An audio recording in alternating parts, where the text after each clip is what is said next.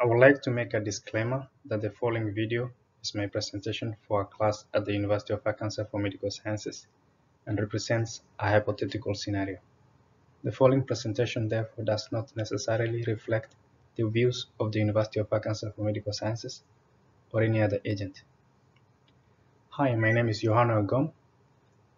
In this presentation, I will discuss peer-reviewed case study by Dan Award about key components in planning, implementing, and monitoring a behavior change communication campaign that increased condom use among male clients of sex workers in southern India. I hope you will learn from this presentation. This is the outline of the presentation. The overview is starting with community-based participatory research, which is the major emphasis of this presentation. The community-based participatory research principles that adhere to the condom use promotion program. And then there's community-based participatory research principles that do not adhere to the condom use program. Then second to last are the community and who defines who belongs to a community. And then finally, community in the condom use program promotion.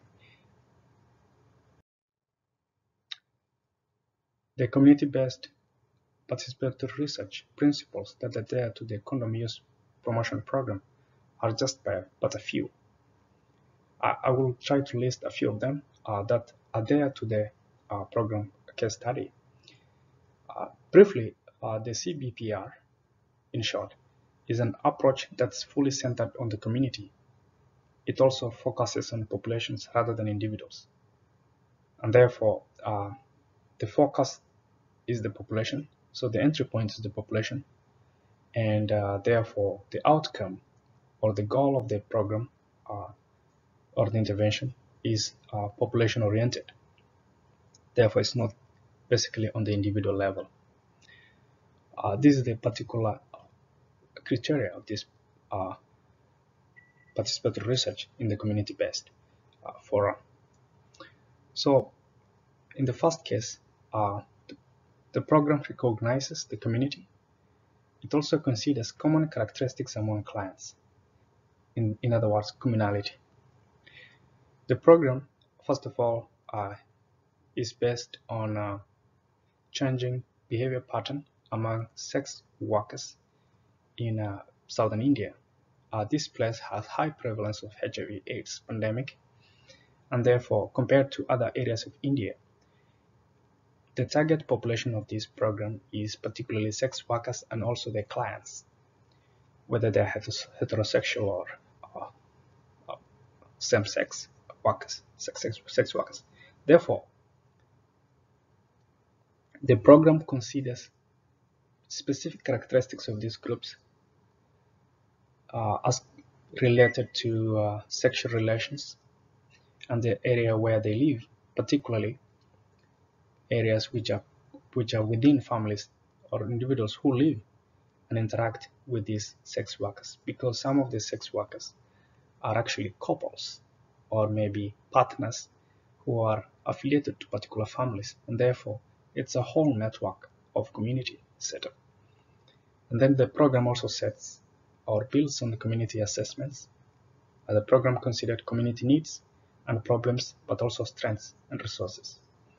First of all, the program acknowledges the fact that individuals belong to a group and a community in this particular setup, and individuals are more likely to follow the community rules and community understanding about certain aspect about behavior change.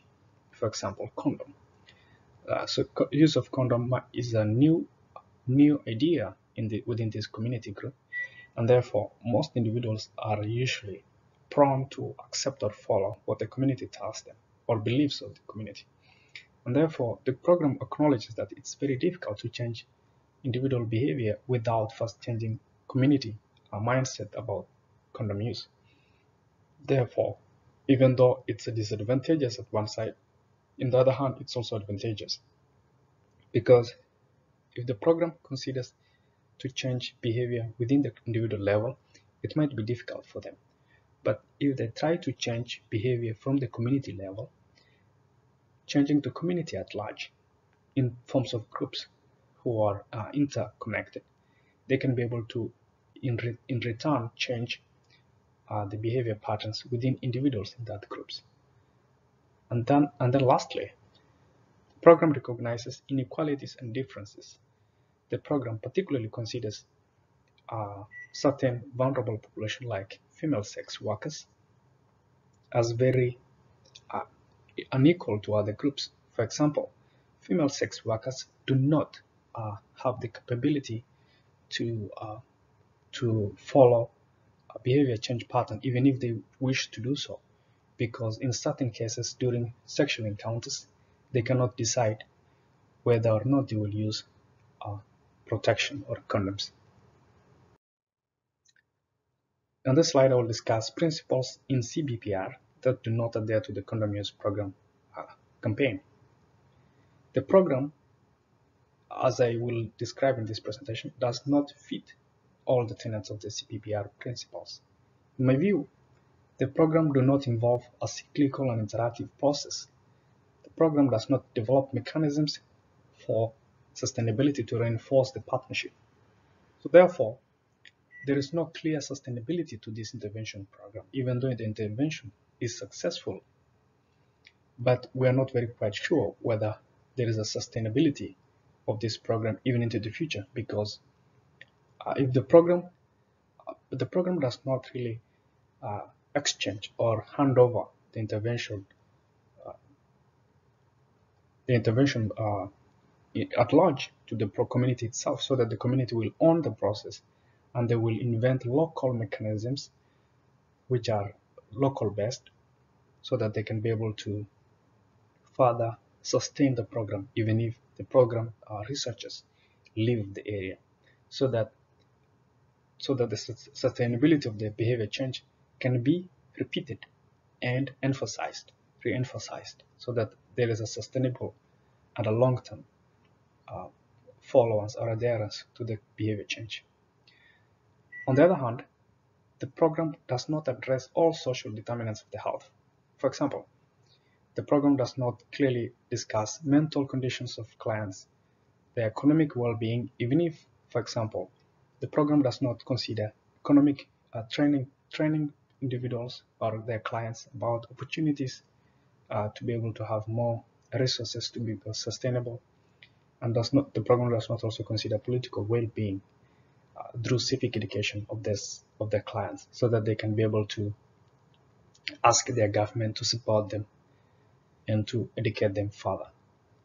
The program also does not involve a long-term commitment, so the program is not very well keen about following the intervention protocol for a longer term. So therefore, the intervention can be successful, but it might be prone to sabotage in the future. So it might be compromised by new beliefs which will emerge later in the stages, later at the end of the program, maybe after the researchers leave. New beliefs might come up which will compromise or manipulate the whole goal of the intervention program. Who defines a community? In the context of the social, economic, cultural, and family setup, I believe that a community is defined from set standards, rules, and regulations that define the whole group in the population. For example, individual dynamics considers interpersonal relations among peers and cohort. People who belong to a particular peer have certain agenda and certain rules that make them part of that group. And individuals make up a family, and therefore relatives or relations. And therefore, individuals are more prone to accept what their peers or cohort tell them, or what their families or relatives tells them. And therefore, this group is a setup which eventually form a whole society. A society has a full system that's operative and has cultural beliefs, norms, and practices. Community aspect in the condom use program particularly is as follows. The program approach is designed to establish structures of participation by communities affected by HIV/AIDS in southern India. The program particularly considers a prevalence of HIV/AIDS among sex workers and their clients, and how they are much more at risk and the prevalence of HIV is much more very high among this population. The goal is to improve health and well-being of sex workers and their clients through a behavior change in use of condoms. So the program overall is intending to increase consistent use of condom to protect this vulnerable population from HIV infection. The sex workers as well as researchers are part of a team. Sex workers are not merely recipients, but they also contribute to the whole program. And because researchers share what they know, and then sex workers also, on the other hand, also share about the environment, about their feelings, about what they know concerning the study question. So particularly, there is a co-learning between sex workers who are the clients, and because they are the ones who will implement in their own lives behavior changes. So the program planners, even though they are the one who disseminate this information, sex workers also disseminate very critical information which might help to change the course of the program. Sex workers also provide information which might help broaden the perspective of the researchers. Program also considers sex workers as partners and not merely the status of spectators. So sex workers are partners, are critical partners who contribute to the program. So there is neutrality and there is a mutual respect for each other. All partners agree fully on the mission and outcome of the program. In the program case study, the clients reveal the beliefs of their community and whether or not they believe certain things concerning condom or what was there before, stereotypes of beliefs about condom use.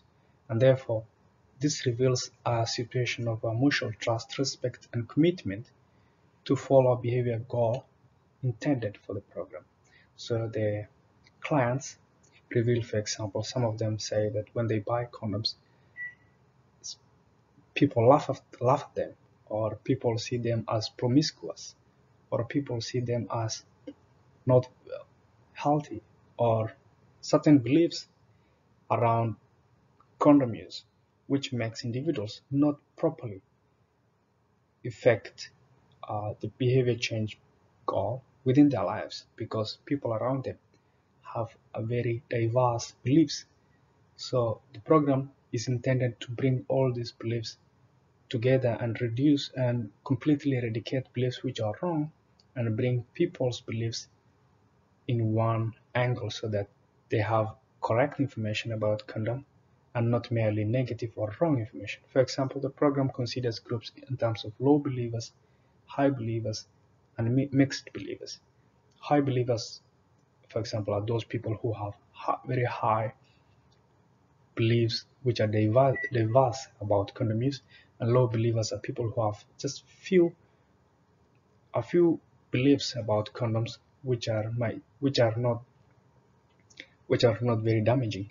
And some people have mixed reaction about condoms. Some have a positive idea about condom, and some have completely uh, misleading belief about condom. Therefore, the program is meant to bring the mindset of all the people involved within the community, so that they can be able to have one idea which is accurate and correct about condom use, so that diverse ideas are limited or eradicated, ideas which reduce community members to fully participate in behavior change goal in their lives. In this presentation, these are the references that I had used.